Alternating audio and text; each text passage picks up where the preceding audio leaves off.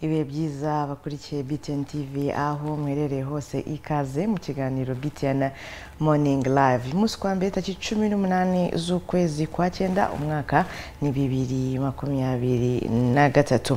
Uyu munsi rero ntago turi buze kuza kujya kure y'ibirimo n'ubundi biravugwa cyane hano hanze ahangaha ngira ngo icyumweru gishize cyari icyumweru cya kabiri n'ubundi PAC yakira ibigo bigiye bitandukanye bisobanura cyangwa se bigaragaza uburyo bwakoresheje ingengo y'imari ibi bigo byari byahawe nyuma haza kuza kuboneka n'inkuru nanone y'uwatawe muri yombi nyuma y'uko n'ubundi atitabye PAC. Tuza kuza kureba abantu bakomeje kwibaza ese ko PAC n'ubundi itugaragariza amakosa abamwe mu bagenzuzi cyangwa se mu bakozi b'ibigo bitandukanye bakoresheje nabi umutungo wa leta, ese nyuma yaho bigenda gute? Se bigomba kurangirira aho ngaho cyangwa se bagomba kuba bakurikiranwa? Ese nimba badakurikiranwa kuki dukomeza kubona n'ubundi ya makosa umwaka ugashira uwundi ukaza? Tuza kuza kureba amakuru arimo kuvugwa hanze y'u Rwanda abiri atatu, hanyuma tugaruke iwacu hano none turebe itangira ry'amashuri ni mu cyumweru gitaha kwa mbere tariki 25, ariko kwa kane abana bazatangira kujya ku ishuri guhera ku tariki 21 kujya ku tariki 24. Ese ababyeyi bari kwitegura kujyana abana ku ishuri bari guhura n'izihe mbogamizi, cyane yuko kuri ubu ngubu hari izamuka ry'ibiciro bitandukanye ku isoko, harimo ibyo kurya ndetse n'ibindi bikoresho bigiye bitandukanye, byinshi muri byo n'ubundi abana bakenera bajya ku ishuri, tutibagiwe nuko na minervari iba n'ubundi igomba kuba itangwa kugira ngo umwana ajye ku ishuri yige. Tuza kuza rero kurebera hamwe iki kiganiro, muraza kukigeramo uruhare muhamagara cyangwa se mwohereza ubutumwa kuri 0786688503, mudukurikire kuri Facebook ndetse na YouTube ni BTN TV Rwanda, naho mushobora kuba mwatanga ibitekerezo byanyu. Ntabwo ndi nge nyine, ndi kumwe na Jonathan Nikiza ndetse na Joseph Niyonzima. Ni ikiganiro mugezwaho na Asante Tangawiziti. Mukanya tujya mu kiganiro mu buryo burambuye, wowe ntujye kure. Bahaye ikaze nanone mu kiganiro Jonathan. Raho neza. Derekana mu cyumweru gishize. Derekana mu cyumweru gishize kuwa gatanu ngira ngo. Yego, makuru yawe. Makuru meza. Wowe yawe? Nanjye ni meza. Kavura karaguye. Kenda kugendekeye neza. Yego, kuwa gatatu nari ndahanganye ngo twarabisikanye nawe ugombaga kuza, ariko nanone ntiwaza. Agenda nyine nibera hiryo ngiye Nyamirambo, nongeye kuvayo uyu munsi mu gitondo. Ariko ibintu biragenda neza, ibyo nabashije kumva no kubona naho nabashije kujya n'amahoro, turashima Imana. Watembereye? Oya, nako natembereye. Mukecuru yantumye ku isoko ndagenda ndagaruka, nago nagiye kure. We weekend yagenze? Bo weekend yagenze neza nk'ibisanzwe. Nari kumwe n'umuryango. Gomeza guhamagara n'abandi bantu bo mu cyari yongiye babaza menye makuru yabo. Mirima mwarahinze se? Akavura katangiye kugwa. Akavura katangiye kugwa. Yego. Ngerageza no gutembera wenda hanyegereye nkuko bisanzwe. Ko bisanzwe. Ku cyumweru nza mu kazi, mubivuga mu cyumweru. Yego. Cyumweru nza mu kazi n'ubundi ni mugoroba kwakira muvuzi gakondo Jean Pierre. Hano saa 12 ndagenda ndaryama. Mvura gusanze muhira? Nsanze mu rugo. Ko Jean Pierre yacyongeza muri quartier.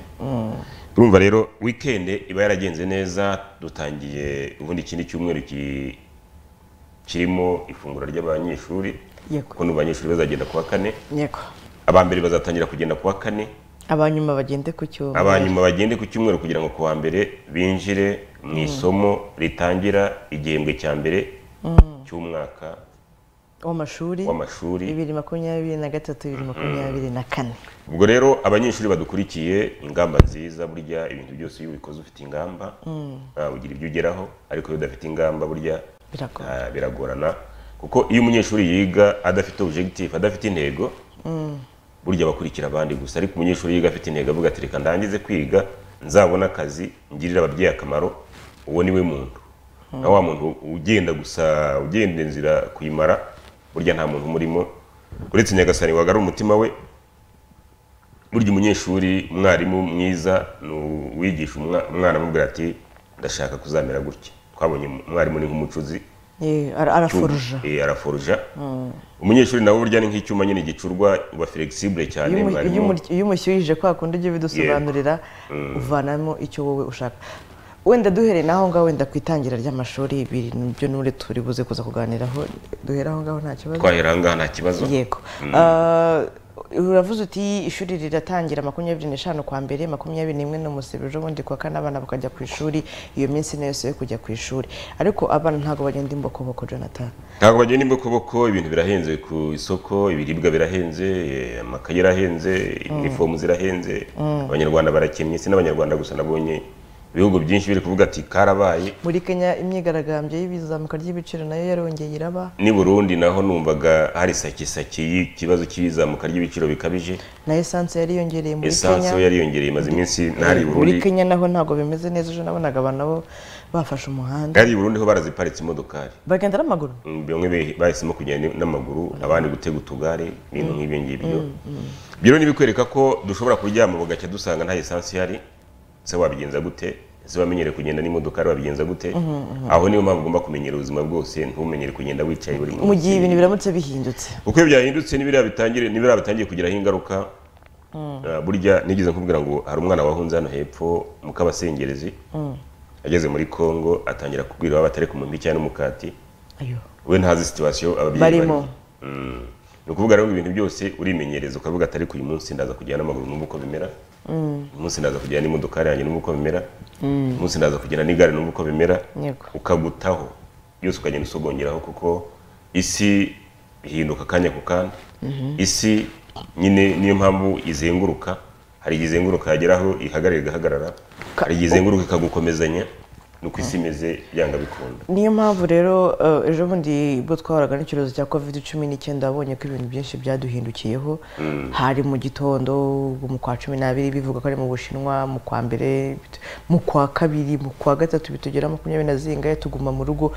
ubuzima nyine buduhindukiraho ariko ngira ngo abantu babashije kubona yuko ushaka kuryama nijoro ibintu bimeze neza nkuko wari bivuze ukabyuka ibintu byahindutse niyo mpamvu tugomba kwitegura cyangwa se tukitoza n'ubuzima bwose nkuko wari bivuze kuko ibiciro iyo bihinduka waryaga kabiri ku munsi arya rimwe hakabaho n'uryaga rimwe nawe bigeze igihe akabibura ibintu bigenda bihinduka ibintu birahinduka uruvuze rero ati ku ishuri abana baragenda uruvuze ati abana bazajya n'ingamba nshya abarimu bagira ingamba nshya ababyeyi bagira ingamba nshya ariko ntago bigenda gutyo gusa bigira n'ibindi bijyana umwana w'umunyeshuri ubu ngubu watsinze ugomba kujya mu wa 4 segonderi mu kigo wenda hirya iyo ngiyo za Nyamasheke cyangwa se na za Rubavu ariho yatsindiye kuva i Kigali biramuhagarara amafaranga menshi kandi ubona n'ibiciro ku isoko bisa nk'ibyazamutse wowe uratembera cyane uratubwira kuri ubu ngubu umunyeshuri ashobora guhagarara nk'amafaranga angahe agiye mu wa 4 cyangwa mu wa 1 segonderi yaba ngiye kwigira agashyamangari ngiye kwishemangaza kuko ibigo burya bifite ukuvuga ngo ugiye kujya ku ishuri hari nifomu kuvuga ngo ntabwo ujyana nifomu rusangwe yo wahinduye ikigo hari amakayi hari ibyo usabwa bindi yabamenyereyeho saba ariko burya umuntu atangiye mu wa 4 yatangiye mu wa 1 burya hari ibyo asabwa byinshi cyane ni ukuvuga rero ngo hari abanyeshuri bajyanywe kure nta kera tukiga edere bashimishwaga nuko uvuye mu ntara ndibuka ko hari promosiyo zanjye witwa Ngendahimana Todore n'umwarimu ngubu za Ruhamagariro yagiye kwiga ibicumbi donc ukumva ufite curiosité kuvuga ngo yagiye kwiga ibicumbi ni hehe ndibuka ko Pascal ubu n'umugerefiye ikarongi yego abagerefiye n'abanditsi b'inkiko ni umugerefiye mukuru hano za Karongi yaje kwiga hano kwa Kadafi none akatubwira ngo assalamu alaykum hano Nyamirambo yiga mate physique ngira ngo assalamu alaykum tukavuga assalamu alaykum se yabivanye he donc abandi bitwa bagahandira ba Claude Ndindayino ba Jean Dotier izo ni promotion zacu uvuga ngo iyo yajyaga kure akaza kubwira ibyo Kigali akaza kubwira ibyo ku Kibuye ndibuka ko harabigaga muri Durwa mu Birambo barimo bawuzi bisinziririye Senguwera uzi bigaga mu Birambo na Gadi nakora muri CSR ngira ngo ukumva nyine ukeneye kumenya amakuru yaho hari simwiga mute mubayeho mute harabigaga za Gisenyi ngiyo harabigaga za Kibuye harabigaga donc twaza muri vacances ukumva ukeneye kumenya mubaho gute. Amakuru yabo bari iki, bambara nkamwe, si imvura yabo ni nk'iyanyu, barahinga cyangwa se ntibahinga. Nyine ukumva ugize amatsiko, ukumva ari nko mu yindi si. Noneho mwajya no mu nama z'abanyeshuri, nuvuga twagiraga inama z'abanyeshuri, yari ajega, association de jeunes do Gafunzo ngira ngo. Ajega yari association de jeunes do Gafunzo. Uvuga ngo iyi association yari y'abanyeshuri, ubwo yayoborwaga na Tofiri yari umwana wari burugumestre wa komine Gafunzo uzwa Karorero, ariko ukabona duhuje urugwiro, ukabona abantu barimo baraganira neza, barimo barabazanya ikigo cyiza. Nibyo ikigo cyiza ntabyo twamenyaga ko hari ibigo bikeya bishobora kwakira abanyeshuri.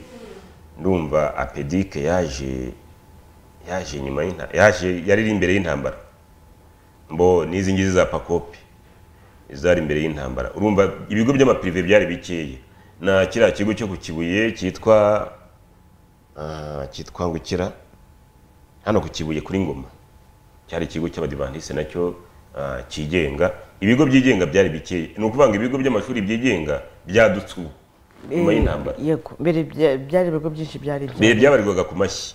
Neza pani ku Kibuye, hari Ezapage Gitwe, hari Ezapani Kibuye, hari Ezapage nyine za Gitwe aho ngaho. Urumva na association z'ababyeyi b'abadivantiste do Gitwe. Urumva amaprive yari makeya, noneho ku buryo wiga gukizeho umwete uvuga ati reka nshyireho umwete, iwacu ntibazabona 25,000 byo kujya muri prive, ntibazabona 20,000 byo kujya. Icyo gihe nyine yari 20 35 ntabwo ari ngaho ngaho. Mu gihe abana muri leta yajyanaga 7 cyangwa 6 akarangiza umwaka. Yego, urumva rero icyo gihe amashuri yari makeya, ariko ikibazo kiriho hari amashuri menshi, ni bwaburo bwinshi butagira umusuru. Nubwo twishimira ngo ibyagezweho ngo twabonye amashuri menshi, ariko ni bwaburo bwinshi butagira umusuru. Ushobora ko ninde watubwiye ngo ntarabona ishuri, iyo terime kuvuga ngo ntarabona ishuri, kandi mu Rwanda hari amashuri menshi cyane. Yego, sinibuka umuntu abitubwiye. None ngo ugeraho umuntu akubwira ngo sindabona ishuri, kandi amashuri ahari, watekereza amashuri ari mu Rwanda sindabona ishuri, haba yigenga n'aya leta. Ukumva birakuyobeye. Ni ukuvuga ngo washyiragaho umuhate, ukavuga ati ariko nziga serayise, nziga nta mashuri y'imyuga arahari menshi ngo zari serayi, ariko za serayi zari zifite na karite y'imyigishirize, kuko serayi ya kera ntayahuriye n'amashuri ya TVET nibo ba engineer dufite mwino minsi. Ni ukuvuga ngo abana barigaga kwa dufite abarimu bari karite bigisha, donc ukumva ko mwarimu yagiye kwigisha, yagiye ku kazi. Nubwo mwarimu yahembwaga 11,000 ufite risa, ufite humanité 18,000 hagati aho ngaho. Ariko karite y'uburezi yari nziza. Raporo y'uburo bwinshi bufite umusuru butagira umusuru. Dufite za kaminuza nyinshi, dufite amashuri yigenga menshi, dufite ibigo byinshi bya leta, ariko ni bwaburo bwinshi butagira umusuru. Nongo karite y'abantu bavuye kwa ayo mashuri ni iyi. Karite y'abantu bavuye kuri iryo shuri.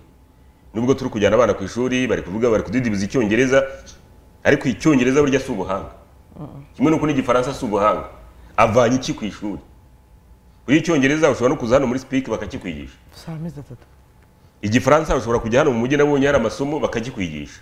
Ariko karite y'ubumenyi avanye ku ishuri ni ushobora kuvuga icyongereza ariko bareba karite y'ubumenyi y'ubundi bumenyi ufite bagasanga ni zero. Ushobora kuba ufite eloquence yo kuvuga, tuzi abanyamakuru bafite eloquence yo kuvuga batarabyize bataranize cyane. Eloquence akaba yifite kandi akavuga neza.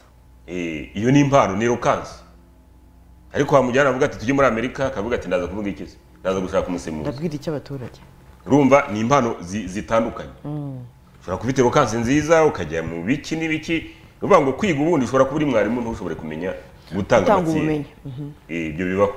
Ukaba uri umuhanga wa mbere ariko gutanga amatsiri mu ishuri bikakunanira. Ukaba uri umuhanga udashobora kwiexprima mu gifaransa cyangwa mu cyongereza, ariko uri umuhanga. Ndibuka ko ari umwana twiganaga niga muri Zaire. Numva twize mu kigo kimwe turi abantu babiri, turi abanyarwanda gusa.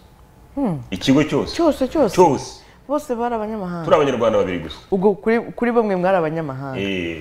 Uko ndibuka nimba sana dukurikiye, nageze kuri Nyarukemba bariho nsanga abanyarwanda benshi. ariko abanyarwanda nabo baturukaga ikamimbe bari abanyamujyi bageraga muri Zaire ukagera n'abazayirwa bakavuga igiswahili uko nicyo bavuga yego windi igifaransa kikaza kubananira gahora ariko bo bashobora kuganira n'abantu bo muri Zaire naho twebwe twaturukaga wenda mu cyari iyo ngiyo wageraga mu mujyi kamembe ukumva nibwo utangiye kumva igiswahili none wagera ku ishuri nabwo ukumva nibwo utangiye kumva igiswahili ugatangirana nyine n'izo ndimi z'amahanga ibaze kwicara mu kigo cyose no kuba muri recreation bajya gushaka umunyarwanda akaba ari muganira ariko bitavuze ko hari abanyarwanda bahigaga ko ndibuka ko ari abantu bahoze muri 5 9 twiganaga ariko tuzi ko ari abakongomani aho rero ndi kugenda ngo karite y'uburezi ubwo twaga tugiye gushaka ahantu hari karite y'uburezi bitewe ireme ry'uburezi ritani ryo wenda mwebwe mufite mu gihugu cyane bitewe nuko iwacu ntibashobora kwishyura ezapan ntibashobora kwishyura apedic ntibashobora kwishyura apikire yabagaho mu ruhengeri izo zari prive z'icyo gihe ntibashobora kwishyura hano hepfo apakopi higaga abakobwa ngo b'abanyamujyi kuko twe twari tuzi ngo abantu b'abanyamujyi biga kuri apakopi ariko n'ubu ngubu apakope ni abanyamujyi n'ubu ngubu nagari abantu umukobwa akubwira ngo yiga kuri apakopi wamugenderaga kure mubwiraga muri apakope rwose wavuga ati uyu ni umunyamujyi kabisa hari abantu bigaga muri i Butare ahantu bitaga hehera muri efoteke hagati aho ngaho nabo babaga ari abanyamujyi noneho niyo yazaga muri vakansi wabonaga atandukanye n'abandi bantu akubunyamujyi kamugiyemo urumva ahantu hari yigana n'abanyamujyi baho ngaho nawe aza hari imico n'ubunyamujyi yatangiye gupengeka umusatsi rero ukuntu basukuzaga agashyiramo winga yarasatuye winga agakubitanga akavuga ati uriya muntu n'umunyamujyi n'amazi urabizi ko n'amazi yine aha ngaha ntabwo ari nk'ayariya yazaga n'undi arakeyemo gakeya ni ukuvuga ngo ireme ry'uburezi ubundi riragutse uvuga ngo ubundi ubwenge ntabwo ari igifaransa n'icyongereza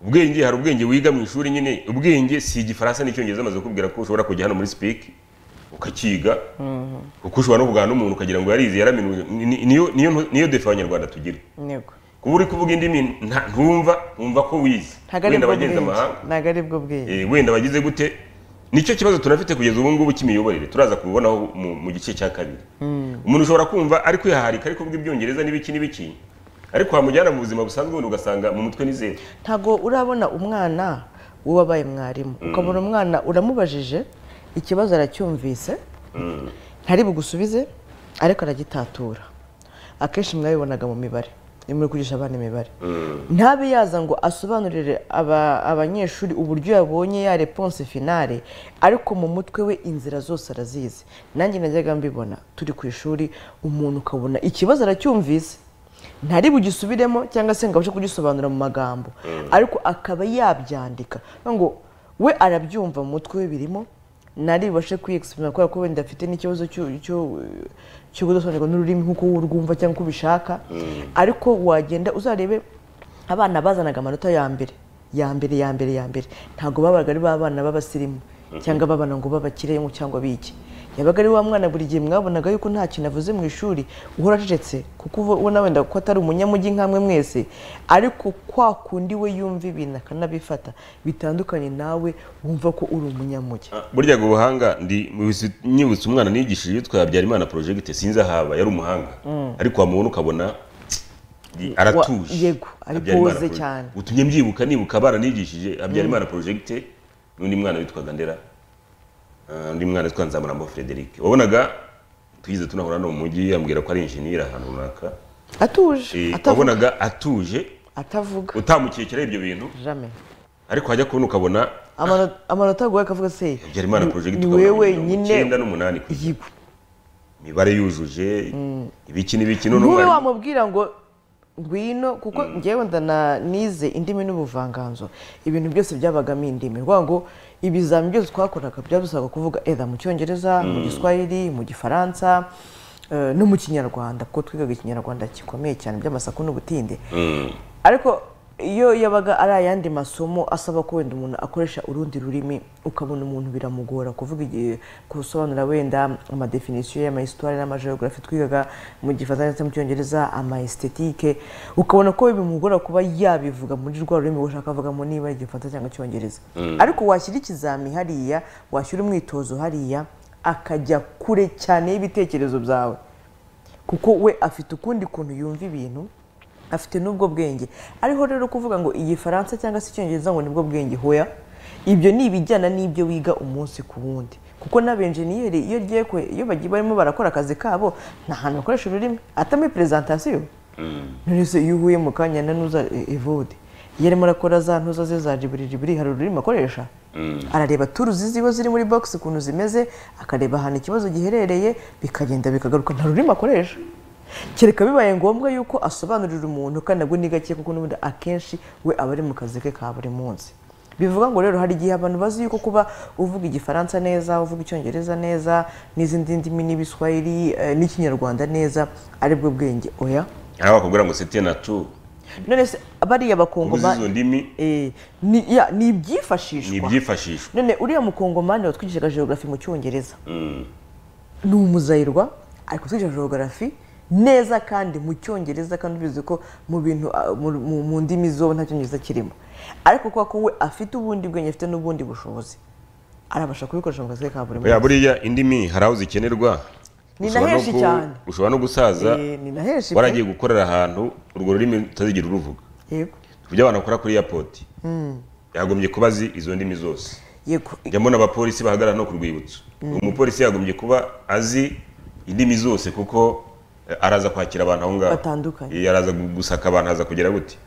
Uvuga ngo hari ahandi hantu udashobora gukenera indimi, tuvuge wenda nka gitifu akagari, ariko hashobora kuza umuzungu. Yego, ugatangira kubona akantu y'amaso, ushobora kuziga ariko ntuzikoresha cyane umunsi ku wundi. Yego, bariya waruvuze bo ku kibuga cy'indege n'abakora mu ndege, iyo ugiye kwiga travel and tourism by'ubukerarugendo, indimi zo ni itegeko, ni ngombwa kuko ubu uzakira abantu batandukanye, haba muri hoteli, haba muri resitora, haba no mu bukerarugendo. Wabonye ko n'abamotari kuri ubu ngubu harimo abakerebutse bagiye kwiga indimi, ushobora kuba yahura n'umunyamahanga akaba yamutwara bakaganira ibiciro.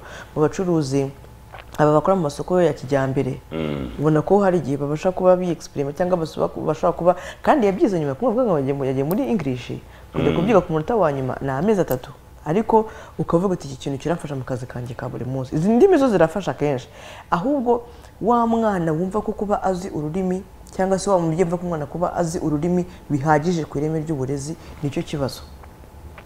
Turi mu myiteguro yo gutangira amashuri. Burya iyo umuntu agiye gutangira ishuri aba afite ingamba.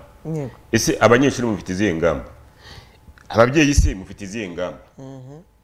Uko birababaje aho ufata umwana ukamuha amakayi, ukamuha amakaramu, ukamuha biriya barya ku ishuri, amafaranga yo kurya ku ishuri, umwana akaza akuzaniye igipapuro, nabonye n'uwabonye 0 mu kizami, 0 izinze y'amatwi rwose. Kandi narabonye abana benshi baratsinze ikinyarwanda, nabonye 0 izinzwe y'amatwi rwose, nabonye abantu habishyize kuri status zabo.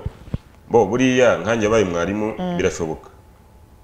Urabona ko habayeho kwimura abantu, kwimura biriya bintu ese ko leta yaje kubivanaho nyuma yaho.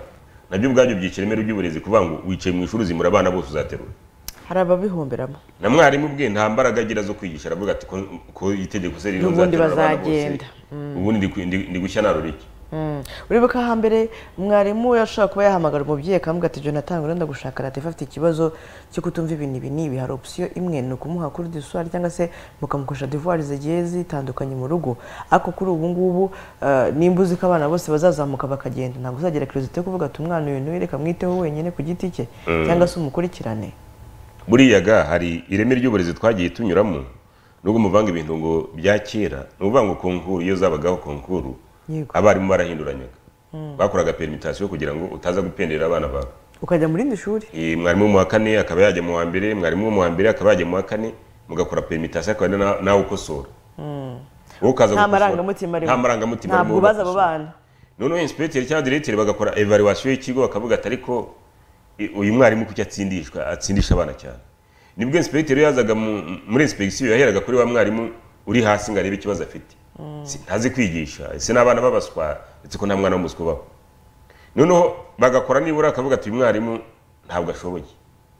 Aribwo banazamuraga mu ntera, ari ukuntu bazamuraga mu ntera no mu mushara. Hari ukuntu bagizanaga twabyitangukira cotation. Bakagukota bakavuga ati uyu mwarimu arazamuka mu ntera cyangwa ari hasi ni nyamwete. Urumva umwarimu ufite abanyeshuri batsinze cyane ntago ari kimwe n'udodo. Mwarimu ni nyamwete gato ni nta mwete, habagaho ibyiciro bitatu: nyamwete, nta mwete, nyamwete gatoya. Bango baguhaga rero nta mwete ntabwo azamukaga muri grade y'umushahara. Yego. Nta nubwo ashoboraga ku wabonaga uri umwarimu uraho ngaho nyine gusa. Niyo mpamvu barimo babundanaga akavuga ati ngiye kubundana nibura ngiri grade nzamuki. Hari grade nyamwete, nta mwete, nyamwete gatoya. Sinzi nimba bikibaho. Uvuga ngo ibyo byose byamotivaga abarimu bigatuma mwarimu ashobora kwigisha ishuri rye rikazama kugira ngo abe nyamwete. Ukugira ngo aze kuba nta mwete akaza kuba nyamwete akazamuka.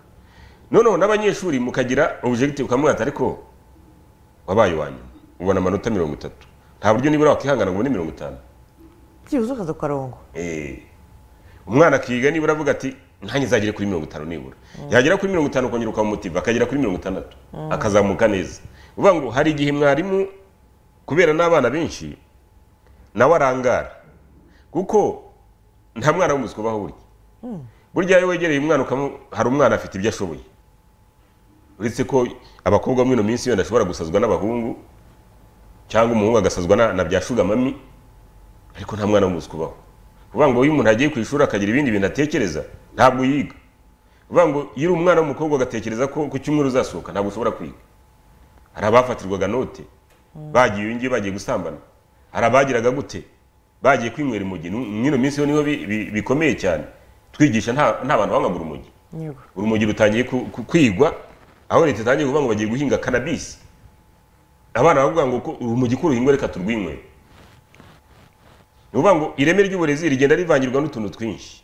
Imiryango Sina Gerard yararanga ari gutubwira intego afite mu kigo cye kuri Saint Gerard.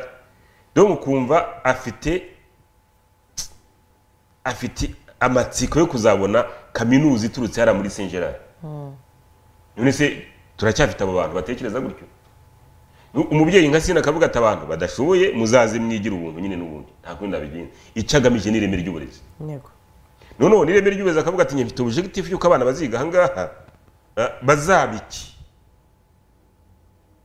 Urumva n'abantu baki bagitekereza ibi. Hari umuntu ukora noneho nk'ikigo cy'amashuri turabazi ari gushaka amafaranga. Yego. Kireka ko Eric Tekaraha yatubwiye ko Morning Star yahinduye izina yatsindishije abana bose kuko ni umwana wiga. Uretse ko cyabaye bagiteje cyamunara kikagurwa n'undi muntu. Numva ngo privé niyo ifite qualité y'ireme ry'uburezi. Kuko barahimbwa cyane, barahimbwa neza. Bitabwaho.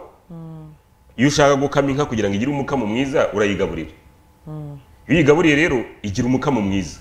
Igize umukamo mwiza nawe bigutera akanyamuneza. Reka twumve umuturage twumve. BTN no? Yego. Yego. Yamutse neza.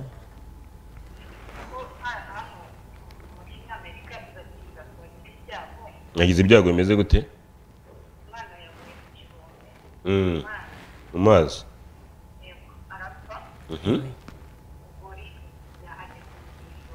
Yego.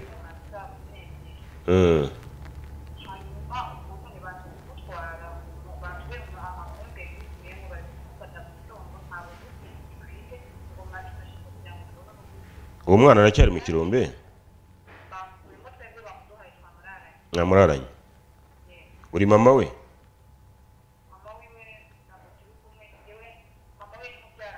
Mama we ni mubyara wawe. Kadushaka uryo ki tubona umunyamakuru. Nimero yawe singiye iherwa n'amazera 29 araguhamagara kugira ngo murangire.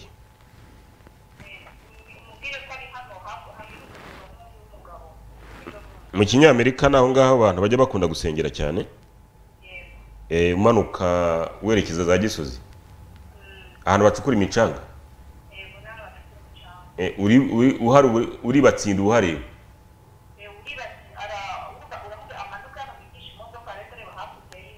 Ahantu bacura imbabura. Ku muhanda aho ngaho niho umanukira ujya mu Banyamerika. Reka tugufashe. Sawa.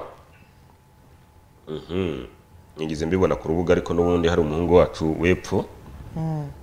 Wari wabyanditse ku rubuga ariko nimba batari bamutabara wa mugani n'ikibazo kinakomeye. aha katurebe uburyo ki mu gihe nawe ugiye gufasha uwo mubyeyi natumikira abadutuma hanyuma mu kanya tukagaruka n'ikiganiro urabyumva ute nabwo ntacyo twagenda yego Jeff reka dutumikire abadutumye tugaruke mu kanya n'ikiganiro BTN Morning Live wowe ntujye kure garutse rero mu kiganiro BTN Morning Live mu kanya twavugaga ku bijyanye n'ireme ry'uburezi muri rusange Jona ariko kuri ubu ngubu noneho imyiteguro nyirizina yo noneho imeze ite imyiteguro nyirizina abana bazatangira kugenda borohereza abana gute noneho nabonye minisitiri ari kuvuga ngo ntabwo amafaranga aziyongera ariko ngewe nta kintu nkujije amafaranga aziyongera kuko n'ibintu biri ku isoko biteye n'ubwoba cyane kuko kilo cy'isukari igeze kuri 2000 francs hano batangiye kugeza ku 2100 2200 ikiro cy'ibijumba cyangwa ibirayi bigeze kuri 800 900 igihumbi ikiro cy'ibijumba ageze kuri 500 nibwo bwa mbere mu nyijumba bigura 500 yego mu myaka yawe yose imyaka mfite ntabwo rero ibyo nibyo birya abanyeshuri baza umuceri nawe wapanze bageze wo twagura kuri 36 bageze kuri 38 ntabwo nkeka ko ibyo nibyo biribwa ku ishuri ni ukuvuga ngo ikibazo kiri buze kuza kuboneka nyuma y'uko umubyeyi yohereje umwana ku ishuri bimugoye na wa wundi ugaburira abanyeshuri uryo uramwakira nawe n'umubyeyi kuko byanga bikunda amafaranga araza kwiyongera ababyeyi ntabwo ni kubakura umutima ariko nibiriho nimba wahaga nirande kubwira umukobwa wanjye tugabanye karite y'ibiribwa uko abantu ajya arya nyine kugira ngo aramire umutima kuko ibiryo birahenze ku isoko kandi biri kugabanuka ntabwo biri kugabanuka ikintu cyatangiye kuboneka ni imboga na poivro nimba ari poivro ibyo nibyo biri kuboneka ibyo ntabwo inyanya nazongeye zirapanda icyumweru gishize zari zabonetse ariko ubu ngubu zongeye zabuze kubera ikibazo cy'imvura nyinshi iri kugwa aho rero niho reba ugasanga aba bana turi kohereza ku ishuri nibwo turi kuvanga amafaranga ngo minisiteri iri kuturema agatima ngo ntabwo aziyongera azagera ku ishuri arye ko azakenera n'ubundi byo kurya muri cya gihembwe cy'amezi 3 n'ibintu 13 bizambere bya mbere bibanza ntabwo ari iminsi mikeya uwo mwana azarya byibuze kabiri ku munsi urumva rero ni ikibazo kinakomeye cyane kuko kuza turi mu myiteguro yo gutangira amashuri ariko amashuri ntuze kwizera ngo ndaza kujyana bya bintu 19 ngo birahagije kiwe ndi kubivuga nk'umunyamakuru nawe nk'umubyeyi arashyira mu gaciro urebe wowe iwawe uhayishangaye ese umuntu ufite ikigo cyigenga we araza kubaho gute kugira ngo ashobore kugaburira abana ntibaze no kurwara mu nda wenda aze gukora ibishyimbo bifite amazi maremare abantu baze kurwara mu nda byanga bikunda niba ugira ngo abana barye neza hari amafaranga yiyongeraho byanga bikunda urumva rero urwo ni urugamba ibigo bifite ibigo by'amashuri bifite kuko bagiye kwakira abana bagiye kubakira mu gihe ibiryo byahenze biraza kugenda gute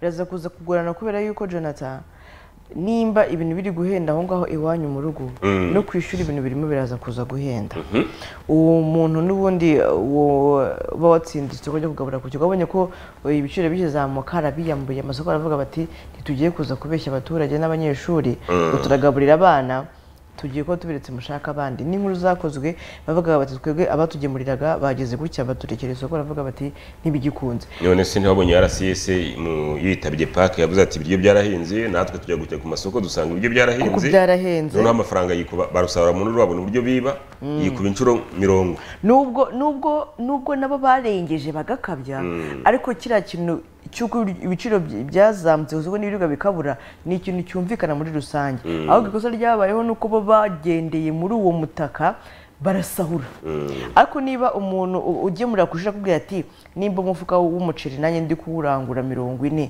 nkagurisha 40 ingahe ukeneye byibuze imifuka ingahe kugira ngo abura abana 1500 uwo ni umuceri gusa bazakenera imboga bazakenera amavuta bazakenera ibyo bishyimbo bazakenera ibyo bigori birabyo nta muntu ukiri kubitekereza n'ibijumba nta muntu ukiri gutekereza naho ukareba ukabona babana biri buze kuza kuba ngombwa yuko hari ikintu kiri bwiyongereho nk'umubyeyi nawe ushyize mu gaciro biri buze kuza kugaburira umwana ku ishuri kandi gahunda minisiteri y'uburezi yavuze ko ntabwo izavaho kuko impamvu yagiyeho ntabwo irarangira buryaga iyo wamenyereye kugaburira abantu wenda tuvugira umukoresha wamenyereje kugaburira abantu saa 6 cyangwa saa 7 burya ni motivation yego burya bivanye ushobora kubona abantu bari gusinzirira ku nawe kandi burya abenshi babikora kubera umutima wa kimuntu cyangwa se n'ukuntu umuntu aba ari umubyeyi ntago wahita ubikuraho bari gusinzira ushaka impamvu oya iyo wazanye ikintu hari ikigo kimwe hano ntaringiye kukivuga ariko mbise mfata ururimi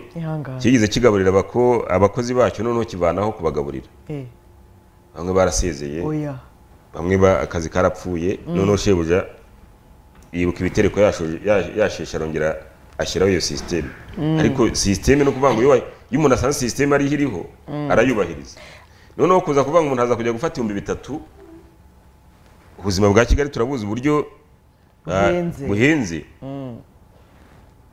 ni ikibazo gikomeye uraza gufata tuvuge wenda hano haruguru kuri station ari umuntu wabitaka akalimentation yagiraga ikirayi n'inyama ikawushije nyine yumutse n'ikijumba gikawushije n'amata noneho umujyi wa Kigali uraza ati hano ni kuri station ntabwo emereye ko kwatekera ese mwaretse nkantekera mu rugo nkabizana atireka ntabwo byemewe arimo arambwira ati ngo bamfashe kunda nyine ngo byaranyobeye nimba gutekera mu rugo nkabizana ahangaha yego numva kuri station kwatekera kubera n'amavuta n'ibiki essence n'umuriro byose ariko mwambaye uburenganzira nkajya nteka ariko no kuvuga ngo wajyanaga amafaranga 1,500 ugasohoka kuri iyo hazi noneho ibaze ukorera 1,100 ukorera ibihumbi wenda 200 ukorera 300 fata 1,500 ukube n'iminsi y'akazi ubwo ni 25 riba ayo mafaranga fata noneho 1,000 francs ngiye uva ku Gisozi ukube n'iminsi y'akazi rero turu wenda ya transport fata iyo bibazo usanga ukorera mu gihombo usanga aho gutagumye no kuryaho udafite izindi ahandi ushobora gukura amafaranga ahandi uretse ko n'umushahara burya ntabwo tuyatubona ko ukemura ibibazo ahubwo umushahara utumugera mu bandi ugashaka ubundi buryo ujyaho ariko umushahara ntabwo wava mu 200,000 200,300 muri Kigali ayo mafaranga azagutunga kiri gufite izindi reveni ariko ntabwo amwira ngo nkora turasami wenda ufite umugore w'umubosi ukajya ujya kwishamangaza gutya bakaba ari kwishamangaza ngaha kuri televiziyo ariko ntabwo ushobora gukora 300 mu mujyi wa Kigali uvuge ngo waragafashe udafite hano ukura amafaranga ahandi uba swati ufite utundi tuntu ukora twinjiza amafaranga kuko ubundi kugira ngo ube muri Kigali neza nuko mwiza ni 600-500 ababyinjiza ni bande ni bangahe nimbarwa aho rero niho ureba ubuzima bwa Kigali no kuvuga ngo ugiye muto tuntu nawe ukabibara hano mu mujyi wa Kigali kuko mu cyaro n'ibyo biri no guhenda kurusha mu mujyi wa Kigali mu mujyi wa Kigali abantu bose bazana hanga ko baje kwashakira amafaranga ukabona imiteja ukabona imboga ukabona itomati ariko ubungubu hari akarere ushobora kujyamo ntubona ikigori ariko hano mu mujyi ikigori kibisi urakibona hari akarere ushobora kujyamo ntubona itomati ariko hano itomati urazibona hari akarere ushobora kujyamo ntubona imiteja hano urayibona hari akarere ushobora kujyamo ntubona ifi ziraboneka urabona papa ari kwamaza hariya hano mu mujyi wa Kigali zirahari ni ukuvuga rero ngo umujyi wa Kigali ni isoko y'ibintu byose ni ukuvuga rero ngo hari ahantu ushobora kujya tuvuge wenda dufata urugero ugiye za Karongi hano za Mugonero ntiwibwire ngo uzabona ibiryo nk'umuntu uri za Rusizi biratandukanye ko Rusizi ni hafi n'umupaka Rusizi ni hafi na Bugarama Rusizi ni hafi y'u Burundi ushobora kugira akayihayuka k'ibiciro bihendutse tugiye koreza abana ku ishuri amakayi twarayaguze minerivare bamwe bamaze kuzitangira kuzitanga ibiki n'ibiki ariko se ikibazo cy'ibiryo cyakemutse ntabwo kirakemuka hambere ibigo by'amashuri byagiraga ahantu bihinga ariko kubera ubwinshi bwabyo ntabwo abona uhinga babazaga Sina Gerard ati kuri ugiye mu bintu bya siporo cyane ufite ibibuga byo kuba bakoreraho imyidagaduro ati ibibuga birahari uko yavuga ko agiye kwigisha n'amategeko y'umuhanda mu kigo cye cy'amashuri ese ufite imodokari ufite moto abantu bazigira ati zirahari birahari ikibazo cy'imirire ati twebwe dora twiteguye buri gihe n'abahinzi borozi reka urumva rero hari ibigo bitegereje ubu ngubu ko abana bazana amafaranga bikajya byaha ibyo bizaha ibiryo byahenze yego cyane ko n'itangira ry'amashuri rizaza bose bazaba bahahira rimwe bivuga ngo ku isoko none niba kubitanira ku isoko bose bagiye guhaha hazajya haha ufite menshi yaha ufite menshi kuko ejo bundi gutariki 25 abana batangira ni umunsi wa mbere w'ishuri bivuga ngo abazarara mu kigo kwa kane kwa gatanu ku gatandatu no ku cyumweru bazarara bariye yego abo bazarara bariye n'ubundi nibandi bazaba bahashye turimo turagaruka wenda kubijyanye no kurera abana ku ishuri kuko hari umudamu dukurikiye uri ku Kacyiru arambwira ati ibintu byose byahenze byose ni ukuvuga ngo niyo ugiye muri salo kwiyogoshesha barakubwira ati se nimba bakogosheza 500 urabona 500 yagira gute arakora iki ari salo zo muri Ndagaswe hariya muri quartier zo gushiraga 300 ariko reka nta igihari nta salo ya 300 ejo bundi Paul arimo arambwira ati ikintu cyose naba nzi cyose nzi yongereho ibiceri 2 ibiceri 3 by'ijana noneho na transport yiyongereye cyane kuvuga ngo nimba navuga ku Gisozi kuri 500 reka mu byarangiye wani 500 uretse ko umutano uzanye arambwira ati musaza nakwishyuza 500 nuko akuzi nawe oya ntabwo nzi ngiye mu inote y'igihumbi mbona mpaye sengisa n'ubwo nabunga Imana guhumugisha kuze cyane ariko niyo mvuye hangana sengisa kugera ku Gisozi iyo mvuye hano ku kazi ndamubwira nti urangiza ku rusengero rw'abadive wihagarira aho ngaho wigenda ayangera bashizemo sengisa agenda nta muntu uranya ku mafaranga 600 700 mvuye hanga kuri BTN ni 500 yego aho rero kuvuga ngo ibiciro hafi ya byose umudamu uri gukakira arambwira ati ibiciro hafi ikintu cyose cyazamutse none nimba koko nawe uri umubyeyi ukabuze ko ikintu cyose kiyongereye aba bana baza kubajyana ku ishuri bajye barya amazi y'ibishyimbo na kawunga urumva n'imbogamizi ziri ku babyeyi ndetse no ku kigo nabo ariko n'ababyeyi na wa wundi watsindiye isoko ryo kugaburira abana nimba yarajyaga akoresha wenda miliyoni zingahe mu guhaha zigiye kwiyongeraho indi kubera yuko abana hari igihe usanga nk'itangira ry'amashuri abana biyongereye baje mu wa mbere no mu wa kane hari n'ababaje mu myaka yo hagati na hagati ntabwo bavuga ngo tuzakira cya 5 gusa minervare nizamuka cyane ko wenda ngira ngo bizaca mu nzira wenda zubikiwe bigomba gucamo kuzamura minervare ntabwo upfa kuyizamura gutyo ariko ibigo byigenga byo bizayizamura abigenga bo ibi turi kuvuga ikigo cyigenga ntabwo kigengwa na leta cenga nibo bashyiramo imiyaga kandi bikorera inyungu arashyiramo imiyaga z'amafaranga yakurekire kandi mufite abantu musa ibi bibazo turi kuvuga nabo bahura nabyo kandi kugira ngo babashe kuba babikemura murabizi yuko bavugaga ngo abana biga mu bigo bya privé ngo nibo bafite ireme ry'uburezi isa nk'iri hejuru y'abiga mu bigo bya leta nuko n'undi atanga agatubutse hejuru y'abandi bo nabo bakozi bandi ntacyo bakitwaza kuko bafite agashara kafatika n'ibigo byigenga byinshi bisangira n'abanyeshuri ngaho ku kigo uvuga ngo ya mafaranga yo kujya guhaha araza gusangira n'abanyeshuri ku ishuri nibura aze gutaha mu nda harimo akantu yego noneho uraza kumubwira ngo uraza gukora 50 abarimu ntibahembwa 90 abarimu ba leta n'ubari 90 n'imisago araza gufata ayo mafaranga akurimo transport akurimo gukodesha atunge n'urugo ibyo bintu abishobora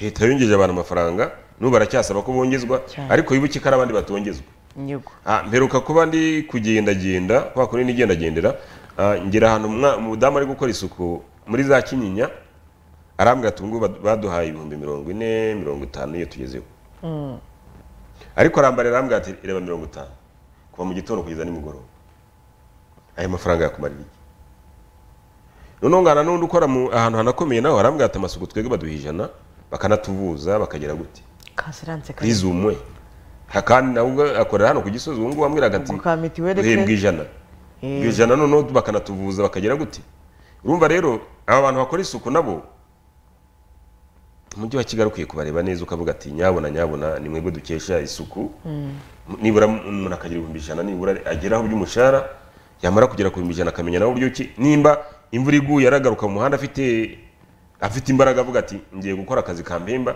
ariko araza gushira iso n'umuntu 50 mwino minsi turimo uriya no kuntu byahenze ufuka w'umuceri 38 hasigaye 12 mwaye mafaranga 12 umufuka w'amakara ni 11,100 hari uwo muntu azabaho uwo muntu ntago akwiriye kugura umufuka w'umuceri nakwiriye kugura umufuka w'amakara arajya afite ibindi bintu agomba gukora urumva rero ni ikibazo kinakomeye cyane nayo mpamvu turi kubona ingaruka z'abantu benshi biba tukabona ingaruka z'abantu benshi n'aba bantu birirwa biba muri parke tugiye kubigeraho mu kanya mu gice cyacu cyanyuma se umushahara urahagije ese ni ingeso ababa ni ingeso ni ingeso wa umuntu uvuze ngo wa 600 mu mujyi aba barayarengeje barayarengeje kuvuga ngo nuko bagize access kuri ya mafaranga.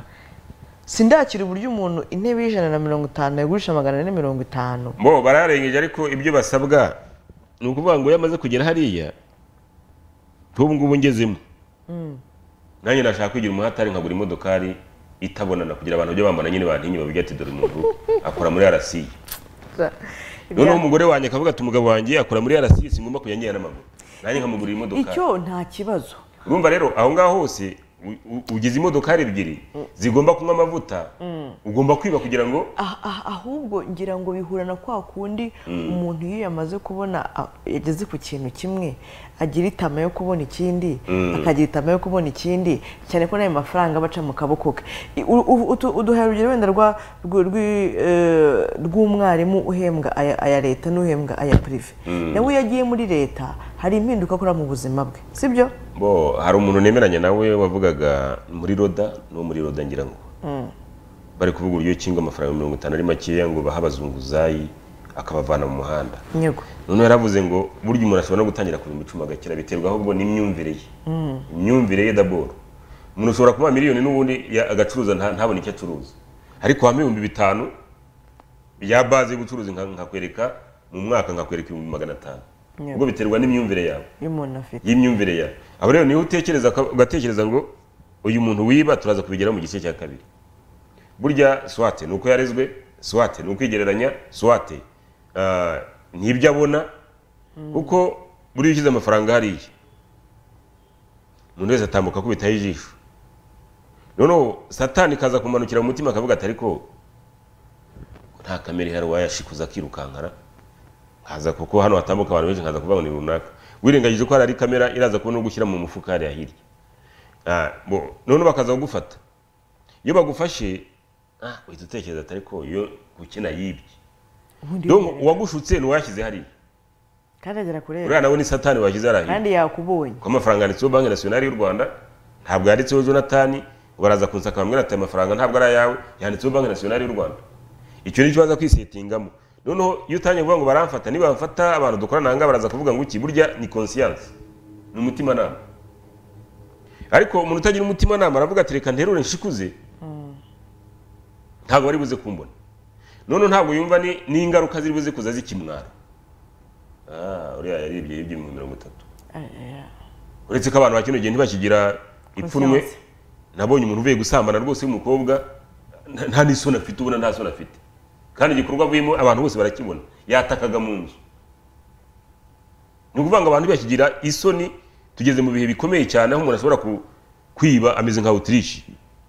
Akiba ahubwo akavuga ati ibisesi ibintu bisanzwe. Ariko iyo udafite umutima nama turaza kubigeraho hari muri PAC abantu baravugaho kwiba. Ese nibyo gusa kwigendera mu makuru yo hanze kugira ngo tutaza gutinda tujye mu gice kindi. Ariko ababyeyi mwitegure tangira ry'amashuri wamakaye niyo yagezweho udukapu nitwo tugezweho bya bindi byose udukoresho twibanze. Hari abana batangira bagiye muri internet bakeneye ibyo babasaba indobo matera n'ibindi bisabwa ku ishuri. Hari abagiye mu myaka yindi isanzwe umwana nakwaka ibintu ntuze kuza kumubwira nabi ko ariko ni ibikenewe ku ishuri. Ariko none abana nabo ntibaze kuza kwexagera cyangwa se ngo bakabye kuko n'ubundi ku isoko ahangaha ibintu birahenze. Uko iminsi cyangwa se imyaka igenda yigira imbere ireme ry'uburezi cyangwa se kugira ngo umwana ajye kwiga ku ishuri bizajya bisaba amafaranga menshi n'ubushobozi bwinshi. Ariko ababyeyi buriya ababyeyi ni ibiremwa bitangaje. Ararira agataka ariko umunsi ujya ku ishuri ugasanga yiyandayanze yakoze ibipfunzi n'uza ahantu yakuye akakoreza ku ishuri. Niyo mpamvu tuvuga ngo niba umubyeyi yiriye akimara akagura ako gatenge akagura ipantaro akagura urukweto kugira ngo ujye ku ishuri nawe ugerageza byibuze uzane amanota meza abone yuko ataruhiye cyangwa se atabashije kuba yarakoreye ubusa mu gihe ubu hari abari kuguza batangiye gufata amadeni. Hari abatangiye gukora ibindi bintu utagomba kumenya kugira ngo ujye ku ishuri cyangwa se kugira ngo ubone ibyo ukeneye. Hari nayo mpamvu byibuze mu mpera z'igihembwe wakabaye wishyura umubyeyi wawe mu neza umuha amanota meza ukazana amanota meza kugira ngo ntabwo uze kumara nimero za wa mugabo mu ruhango njyana y'umukobwa wanjye yego Kemayire haryo Rwemayiri uze kumara imbere zimubaze amasomo bigisha na yahe bagira motivate TVT numvijyana na tourism kajyana na construction kajyana na byose byo muri TVT bakajyana n'andi masomo asanzwe ndaza kujyana y'umukobwa wanjye uze kunyorohereza nyine kugira ngo mbone minerval mbone iki ndaza kugikoreza y'umukobwa wanjye uko byanga bikunda nagomba kujya kwiga okay ubwo rero mu bandi baba bantumye kugira ngo mbarangira ahantu nyine amashuri meza kuri ubu ngubu aherereye dushaka kunyura muri Ruri Higher Institute of Health abangaba icyo bagufasha niki no kugira ngo umwana wawe yige ibijyanye n'ubuganga cyangwa se ibijyanye n'ubuforomo n'ububyaza muri rusange bafitemo rero general nursing and midwifery hanyuma bakagira na advanced diploma ndetse n'ikiciro cya kabiri cya kaminuza abize MBC PCB BCG ndetse n'ubuforomo ku rwego rwa A2 aba nabo bahawe ikaze muri institute ya Ruri Higher rero kandi wabahamagara kuri 0788 84 cyangwa se 0781450008 yewe bafite na boîte postale 1285 Kigali Rwanda ubundi bakabasha kuba bagufasha kugira ngo umwana wawe yige neza hanyuma rero ku bana bari kwiga mu bijyanye abana bagitangira ishuri inshuke abanza ndetse n'ayisumbuye twabaga ko muri apayele kuri ubu ngubu ibintu bimeze neza cyane aba rero nta bandi baguha umurage mwiza w'uburezi ndetse n'uburere bufite ireme biciye muri apayele bafite rero ikigo cyabo kirimo amashuri menshi ibyiciro bitatu harimo inshuke abanza ndetse n'ayisumbuye tukongeraho na TVT ubwo rero urumva ko bo barakwiteguye harimo tourism accounting building and construction electronic and telecommunication software development ndetse na networking baherereye ahangaha i Rusororo mu karere ka Gasabo bahamagaye kuri 0788 32 24 ubundi umwana ahabwe uburere bwiza nguko rero mu kanya tabarangira ahandi hantu twajyana abana muri iri tangira ry'amashuri dutumikira abadutumye hanyuma tugaruke n'amakuru ari kuvugwa hanze y'u Rwanda tugeze rero muri cyarice n'ubundi tubagezaho amakuru arimo kuvugwa hanze y'u Rwanda turahera ahangaha rero n'ubundi turaguma muri Afurika ariko turahera muri Mali aho perezida w'inzibacyuho muri Mali uyu nguyu ni Colonel Assimi Goïta yatangaje ko yasinye amasezerano y'ubutabarane mu bya gisirikare n'abagenzi be barimo Captain Ibrahim Traoré wa Burkina Faso ndetse na General Abdurrahmane Chiani wa Nigeria n'amasezerano yasinywe mu kiswe ihuriro ry'ibihugu byo muri Sahel Alliance d'État du Sahel kuba rero ihirikwa ry'ubutegetsi ibi bihugu bisinye amasezerano byose biherutse kubamo ihirikwa ry'ubutegetsi rikozwe n'igisirikare ni ibihugu rero byahise bihagarika umubano n'Ubufaransa bwahoze ari inshuti yabyo yakadasohoka aba basirikare bashya bari ku butegetsi aho rero kwiyegereza Ubufaransa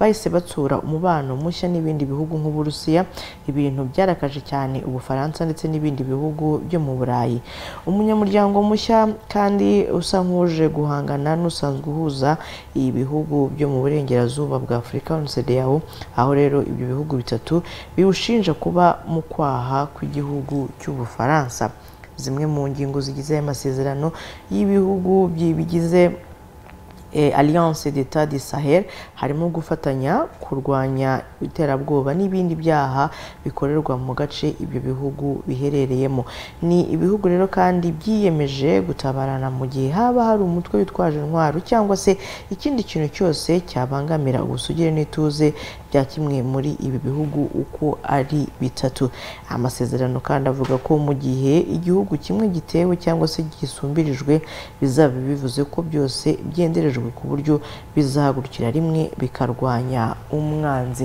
ni ukuvuga ngo ibi bihugu byishyize hamwe nyuma y'uko n'ubundi bikozwemo kudeta bagiye kubaka ubundi bumwe cyangwa se ukundi gushyira hamwe ku buryo nta wundi muntu uzabasha kubameneramo ni ukuvuga ngo Mali iyobowe na Colonel Assimi Goïta ari kumwe rero na Ibrahim Traoré wa Burkina Faso ndetse na General Abdurrahmane Chiani wa Nigeria tukiri ku makuru n'ubundi ya coup d'etat, perezida w'Ubufaransa Macron yatabarije ambasaderi w'Ubufaransa ugiye kwicwa n'inzara mu gihugu cya Niger. Perezida n'ubundi w'Ubufaransa yavuze ko ambasaderi wabwo muri Niger abayeho nk'imbohe muri ambasade yabwo muri icyo gihugu. Avuga ko abasirikare baherutse gufata ubutegetsi bahagaritse ibiribwa byagemurirwaga uyu ambasaderi.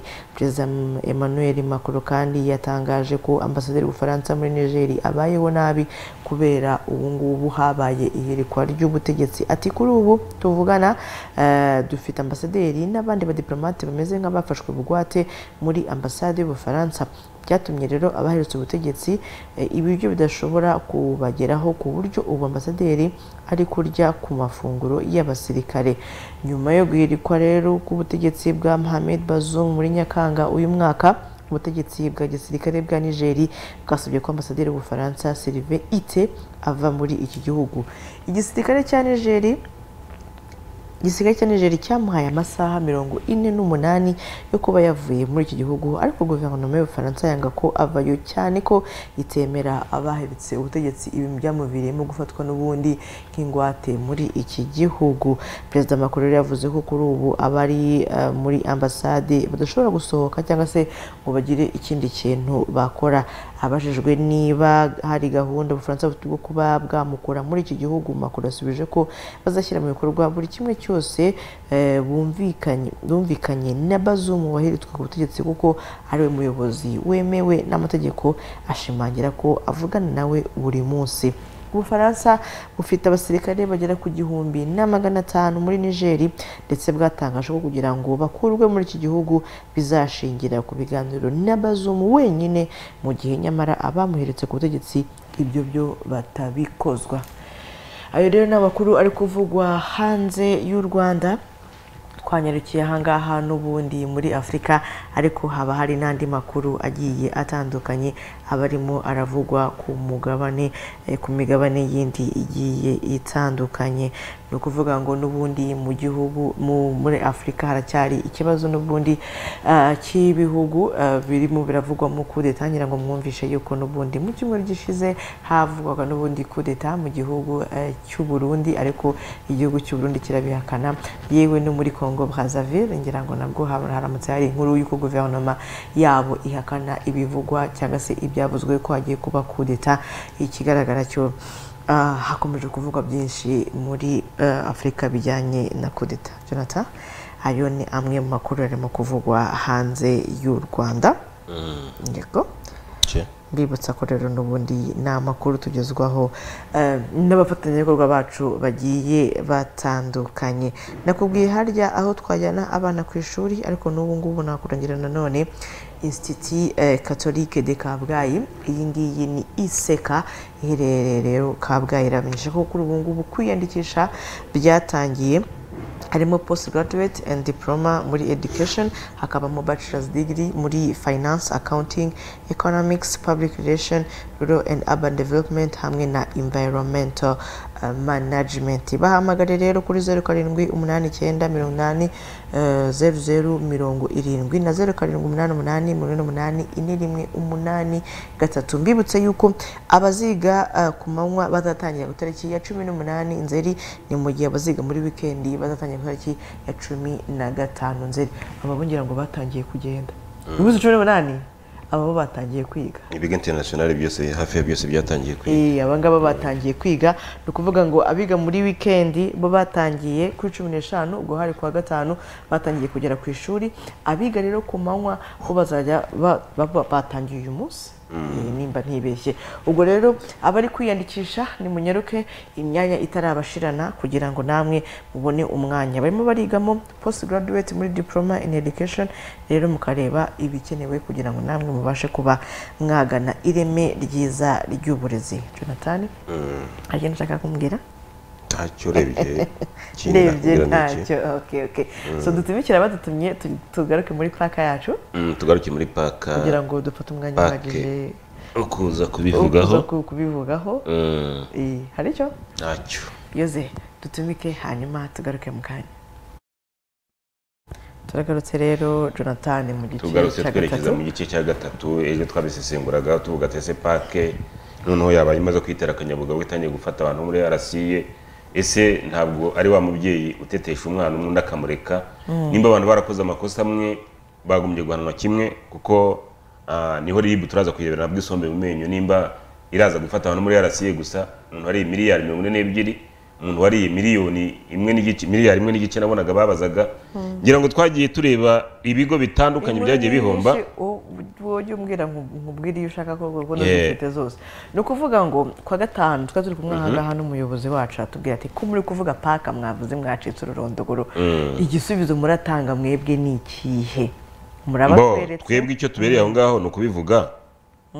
Ibindi bikurikiraho nyine tunenga za nzego zindi zagombye gukurikirana abantu, kuko ribu nimbiriho ikabigenza icyaha, abantu akabemerera icyaha hazarani mu ruhame, nta muntu washyizemo umugozi urushiko, bagombye kubiryozwa, kuko aya n'amafaranga y'abanyarwanda. Kuko ejo nabivugaga hangani kuvuga nti buriya impamvu mubona abantu bacuruza gataro bashyira gatunariko, abantu bacuruza amabotike kaza Rwanda Revenue kaza kubashyira gatunariko, ni ingaruka z'aya mafaranga aba yariwe yacunzwe nabi.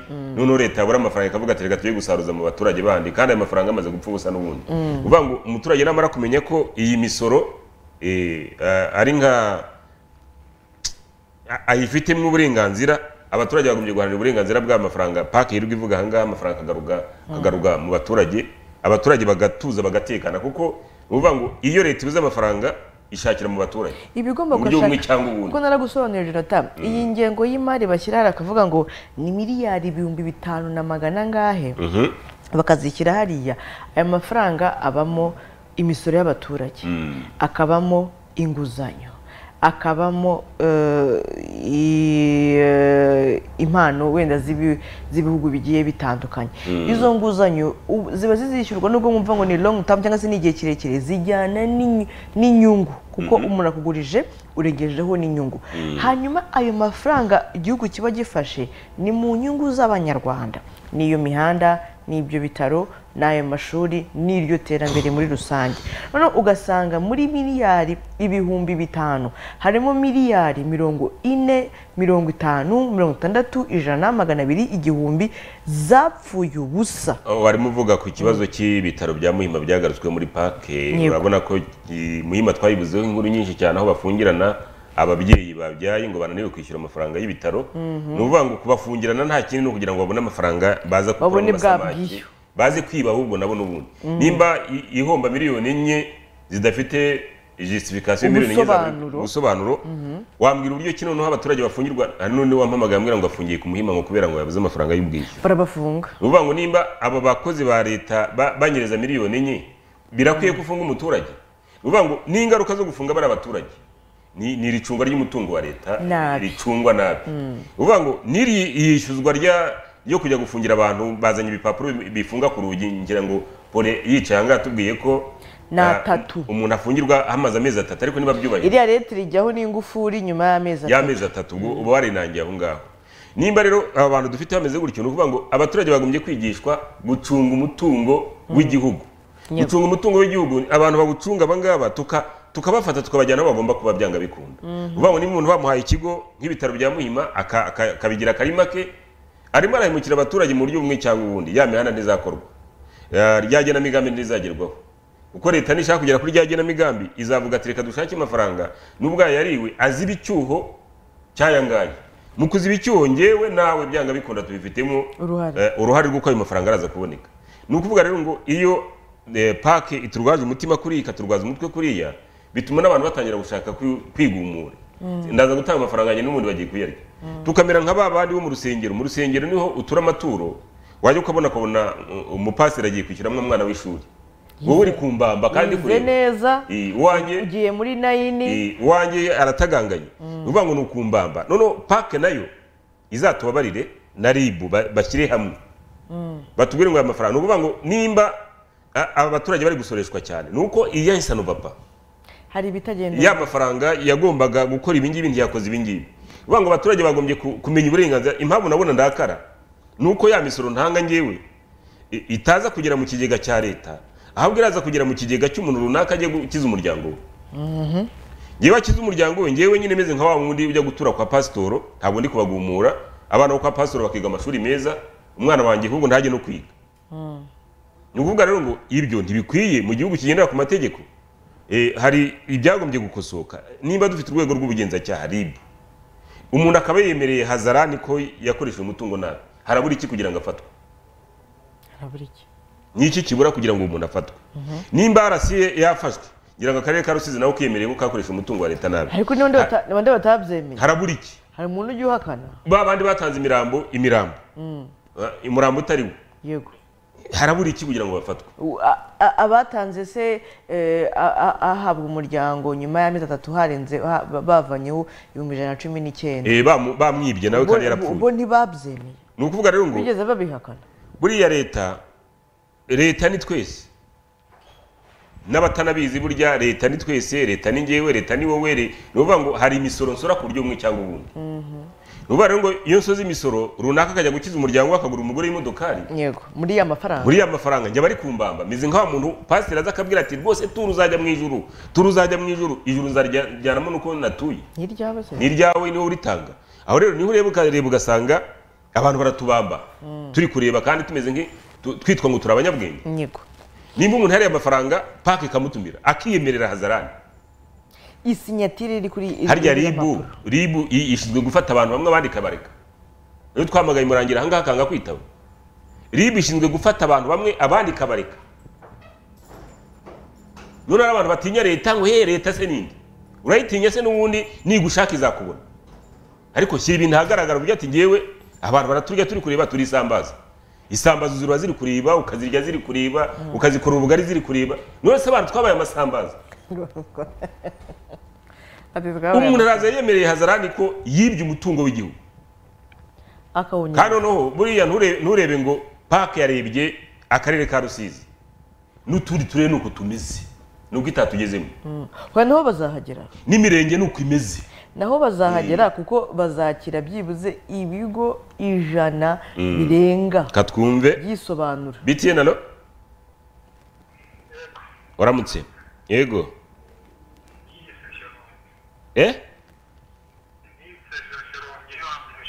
Yego.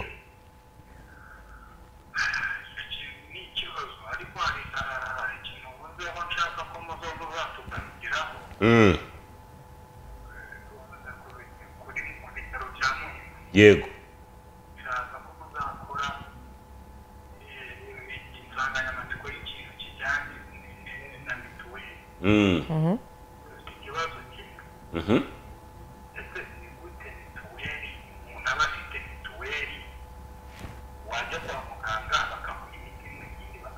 Ni ukubamba nyine, urumva atari ukubamba se?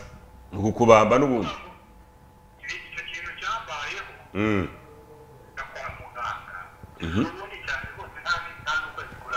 Yego.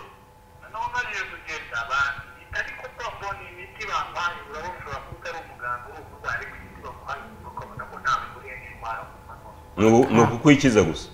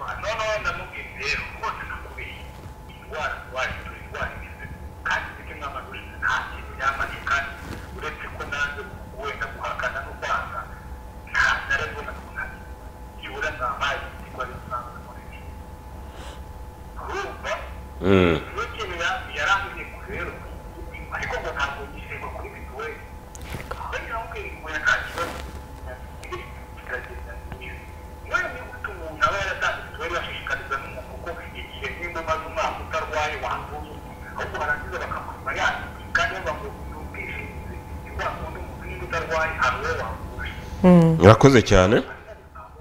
Ni ubusamba ariko bunagaragara abantu. Ikibazo nuko tutavuga abanyarwanda twibwe twigeze abantu nyine ngo bitanduruka hose igiwe n'ubundi se n'upfa ntuzapfa.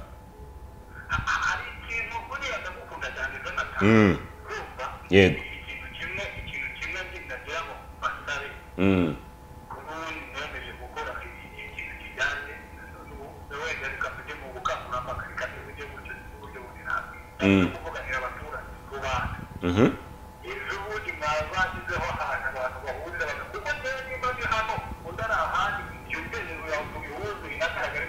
mweka badufata nk'abakono uramenye batazadufata nk'abakono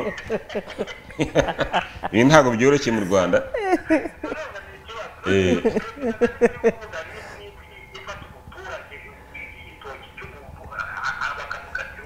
none wariya amamiliyari imwe baramuriba bakamwongeza andi hubu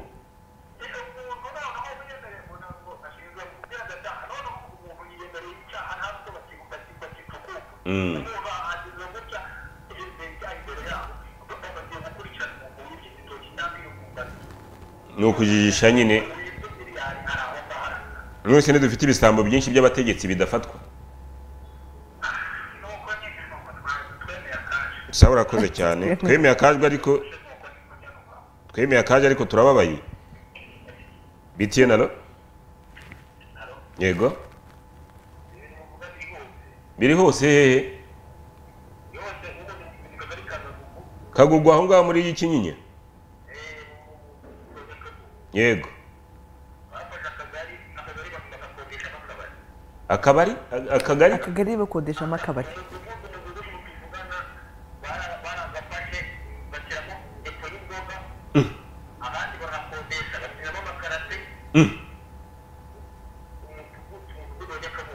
Nyakabungo fata nimero yangu zo kumamagara nange ikiganiro nimero yangu urayifite yandike rwose vaho yandike 0788 ya 0788 633 49 05 05 warangije kubyandika 633 49 05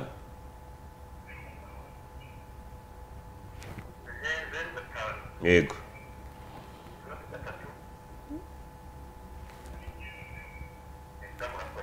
sawa urumva ko ruri hose wa mugani nimba ariko Kinyinya ibibazo nakomeye Kinyinya maze iminsi nshaka gukora y'ubushakashatsi hari umuyobozi w'umudugudu ndi gukurikirana usambanya abagore babana muri Kinyinya hari umuyobozi ngo ngushinzwe RPF ngo mu mudugudu uri gushaka gusenya komite uri kuzana amacakubiri ni muri Kinyinya uzana amacakubiri ngo yaturutse icyangugu ngagomba gusenya ngo ibyagezweho sigiwe nini kandi ngo umuntu wo muri RPF ni cyagambire gusenya ibyagezweho se ngo mu idini ngo araho yasenya hakurya aho ngaho ari idini arimba ngo yasenya urumva rero Kinyinya Charles havuguziga urumva ko iwawe hari umwotsi uri gucumbe utari mwiza kabisa katwumva ndi bitiye nano halo uramutse yego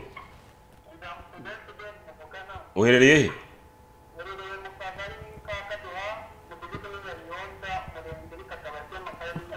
Nyagatare naho ibintu ngo bidasanzwe byinshi Nyagatare ngo ibintu bidasanzwe byinshi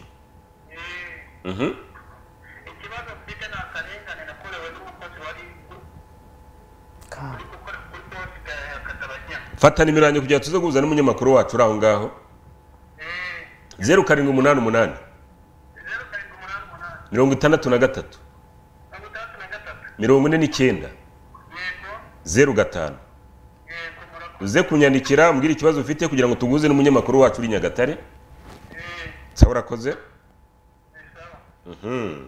naho tugiye muri pake iraza kurwaza abantu umutima kuko nimba ngewe nicuza gatara abantu bakirwa basimbukaho hari umuntu wari miliyari zacu imwe n'igice miliyari imwe n'igice harya umuntu wa gatara n'ubundi uri kumusimbukaho kugira ngo uzabone ibyo wiba ahubwo umuntu aranarengana cyane wakabaye wekanga kuko wa mwana we reba igifi kinini bireba akadagara yego igifi kinini ni icyatwaye yandi menshi none se twemere abantu batubambe we ntabwo tugomba kubishyira batubambe bajya bajya amafaranga y'igihugu tubarebere gusa ngo barakomeye bakomeye iki hagomba kugira igikorwa Jonathan nuko tuvuga bakavuga bati abo ni abanyamakuru nuko bice hariya ntabwo bazikata binyura mu ariko impamvu nicaye hano kugira ngo mugire abaturage yego kata ntabwo tuyizi ngiye paka nayimenye 2017 kuva 2017 usibye ubu dufite inkuru y'uyu mugabo muri RC nawe ngo si icyo bamufatiye nuza kwisoma neza ngo yarasanzwe akurikirana yego ngo yarasanzwe akurikirana nacyo si icyo bamufatiye yego none nimba nta muntu uravuga uti Latifa bantegeye turagufashe turagucakiye nabyo muvuga amazina ye turagufashe turagucakiye kuri miliyari imwe n'igice utabashije gusobanura kandi wemera ukaba waranasabye n'imbabazi ngo ntabwo bizongera kifeke warabyemeye ko byabaye turagumye twizengurukeho nk'umukandara Jonathan uzenguruke n'ejo bundi nta kintu turi muri RCS bavuga ngo yes ibintu byose ari ngo yes mwara yariye yes noneho muri RCA mwibuke yuko ni ngireberera amakoperative nituzamura noneho ikintu kitwa ngo amakoperative none se uyu muntu w'ikinyuyi duhamagaye yes sakagari kakodesheje umudugudu ngo gashyiramo depo n'ibiki byose ubwo nakagari bafite uyu n'amafaranga bari kurya y'abaturage ubwo nakagari gahari mu rugo nuko umudugudu kare mu rugo rw'undi muturage n'ubwo ariko azi kumamagaramo amakuru BTN hano yego muraho neza ni kuri BTN wahageze gikomeye gute yego Vera beta aho ngaho hafi aho ngaho harwo rwitwa Stirirwa bakora n'amabatira yego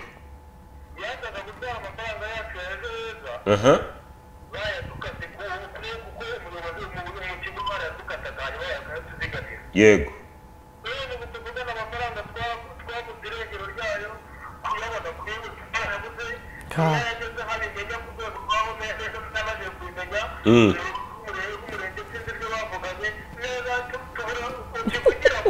fata nimero yanjye kugira ngo uze n'umunyamakuru wacu witwa haryane wa musore wacu ni hano Rwamagana ni wa musore wacu umuyange oya ntabwo ari umuyange fata nimero yanjye 0788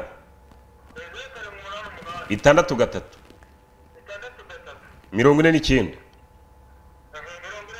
05 mubasha wowe unyandikire message ngo uze n'umunyamakuru wacu twitwa mubasha nkwaya yewe nyine no kugira ngo uze n'umunyamakuru witwa mubasha nkwaya akurikirana ugitifu ari amafaranga yayo uyu munsi undisha ko abaturage bafite ibibazo wowe unyandikire message ikibazo cyane kidasubizwa wera tusamagana minisitiri kugira ngo abaze uwo gitifu ry'amafaranga y'abaturage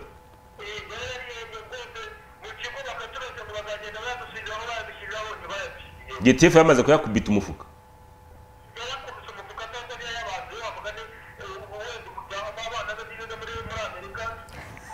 nibwo abanyu bari kubuyabuya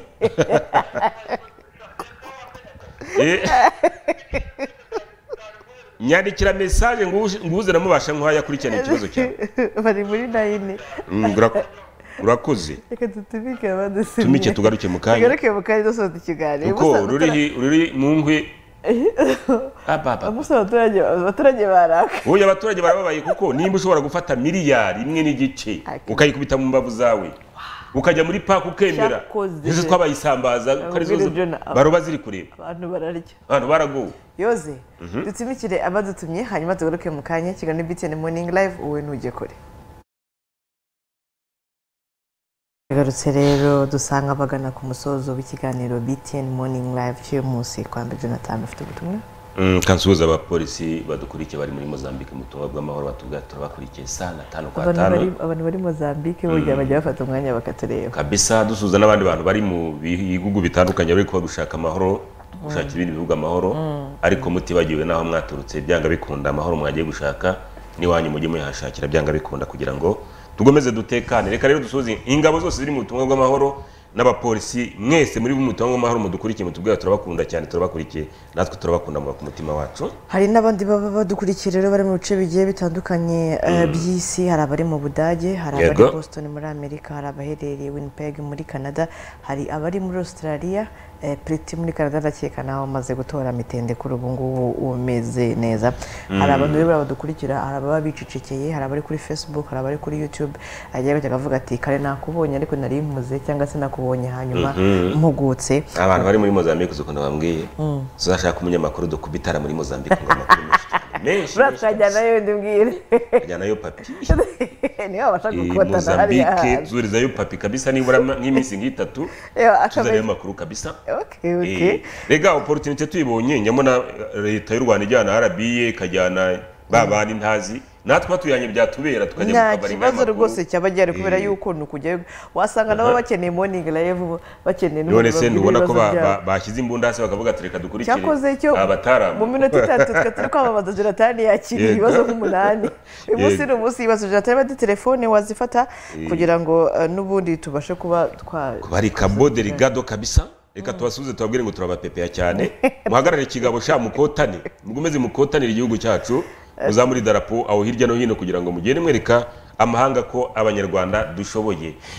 Turuhutse hari umumotari umbwiye ati ndi ku Gisozi turagukurikiye ariko hari ruswa zadutse noneho muri abantu b'amakoperative noneho ngo agenda agafotora ntuza ngo plaque yawe yamara kuyifotora yabwa ati yagerageza yabwa ati ariko kanda akanyenyeri kugira ngo ntaza kugukira bari abapolisi bagaguca amafaranga ko yakoze iki kuko nyine ngo ari bafata moto imwe amadeni yabirimwe amadeni nk'ibihumbi 100 yabwa ati kanda akanyenyeri kuri 20 maze ngo nkure kuri gumeze ujye gukora ninde ugufata niya ngo nabashyizeho ngo nabahagara amakoperative nuko ngo ni wa undi ndubundi ufite uburenganzira bwo kureba kuri plaque y'umuntu ngo akamenya yuko rega leta dufite ibisambo byinshi nubwo muvuga ngo ruswa murayirwanya ahubwo dufite abantu benshi bibisambo byinshi niyo mpamvu igihugu cyacu kidatera imbere bitiye nano yego rutinangezi bwo bisobanura iki rutinangezi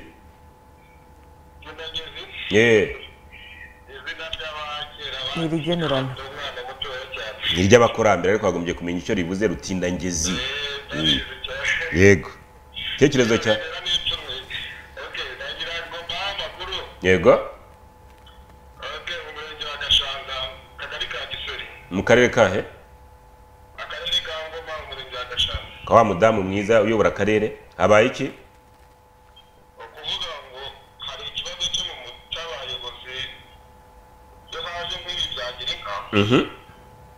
kuvuga ngo mu bayobozi bo hasi guhera kwa mudugudu kugera mu kagari kugeza na gitifu w'umurenge kugira ngo umuturage azamutombore iyo nka yamaze gutombora nimero ya mbere cyangwa ya kabiri habaho mistake yo kuvuga ngo wowe muturage ugomba gufata iyo nka ugomba gushaka 20 cyangwa 15 kugira ngo iyo nka uyibone ivunika duha amakuru ufata nimero yanjye nkwereke ibyo turabigenza dutabara igihugu cyacu ko ibisambo byacyugarije fata nimero yanjye kugira ngo nze kuguza n'umunyamakuru wacu uri aho ngaho akurikirana abo banyoni bashaka kurya abaturage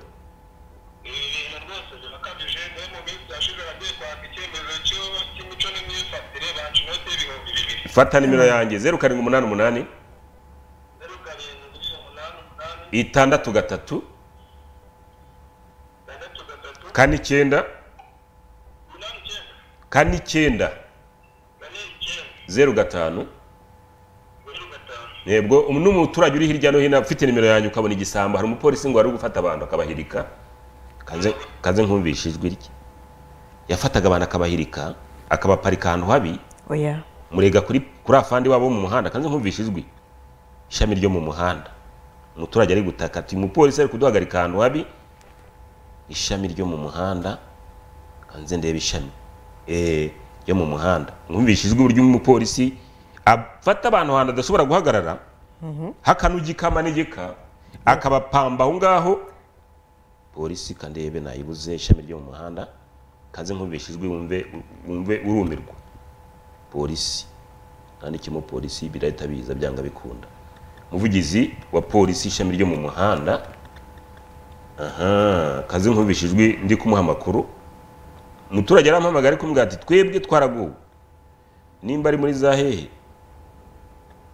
umuvugizi ntabwo biri kuzamo neza noneho uwo ngo aragenda agahagarika abantu noneho ngo yishyizemo n'uwo muturage umuvugizi wa ribu bapfiki umuvugizi Gikondo umuvugizi mfite abavugizi benshi cyane uramenye rubaherera uwo nguwo mu trafiki Tabazi Harrison umuvugizi wa ribu ndetse gato ndaza kurishaka nitonze ndiguhe noneho nahaye afandi yozwe namubwa ati nyabone itabara umuturage kuko uwo mupolisi ari kubatura hasi mu minota 3 ngo afandi yahise amuhamagara ati ntongere gutura abaturage hasi aho ngaho bakurije guhagarara abaturage aho ngaho ntibakurije kujya gufata abaturage ubagira ariko umupolisi ngo yararitsize ngo umuturage ngo ninjangwe n'imbeba uwazabona ninjangwe n'imbeba bitiye bazamerera nabi allo yego yego cyane Yego. cyane kabisa yego Nyakawayiti kabisa hari ibibazo byinshi cyane. Hari ikibazo ki?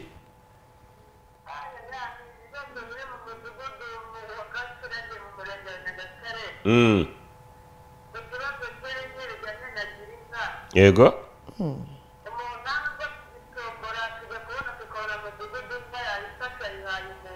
yigize se inka kandi inka za perezida wa repubulika.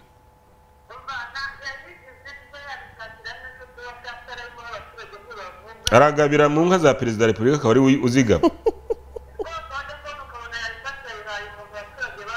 Nibarya binga bajya mu bukwe bagataha bukwe bagatangira gukundanira ku nzoga z'abandi.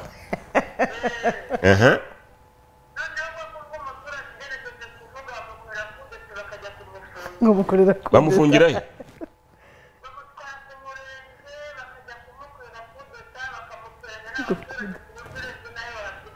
Ko uwo muntu ari mubi ko yananiranye arwanye na leta ahubwo.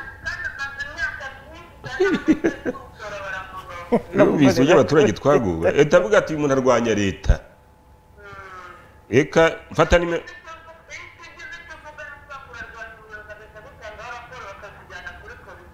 ufite nimero yanjye andika 0788 6 3 9 Rega ayo makuru nimukajye muyicana kuko perezida wa repubulika abantu baba bamuhimukira ni ibisambo. Byo ni ibisambo kabisa. Nabuzijwe kandi nanari kiza ahantu. Ariko ntacyo n'ejo tuzariheraho tuzaribona uko uyu muturage yavugaga ko uyu mupolisi uvugizi wa traffic amubonye wa polisi mu muhanda amubonye iko leta ari kuri ntuza urumva. Nimba umuntu ashobora kugenda akihangira ahantu ashobora guhagarara kugira ngo agushe abaturage ni ikibazo gikomeye cyane. Aho internet iri kugenda gahoro kugira ngo ntacyo n'ejo n'ubundi tuzamuheraho turimo olala iminota baduhaye ndabona nayo iri kugenda yahoranye ariko yashizemo abantu bo muri PAC, abantu bo muri RIB, abantu bo muri polisi kuko hari abari inzego nyinshi zitandukanye. Nimudufasha abantu bagaruza imitungo ya leta n'abaturage nibura baruhukiye imisoro y'akanya gato. Impamvu abaturage basoreshwa agatuna mbwene nibi bisambo yabo byamaze kwiye amafaranga leta ari ifite byamara kwiba none abaturage leta ikavuga ati ntabwo turi buze kwicara n'ubundi tudakoze ibyo twakoze. Allo yego Ramutse neza.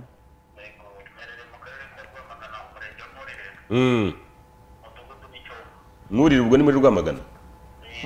Yego hayoborwa umurenge n'uyoborwa n'uwitwa Zamudanyerera. Zamudanyeri numva muzi mwurira aho ngaho.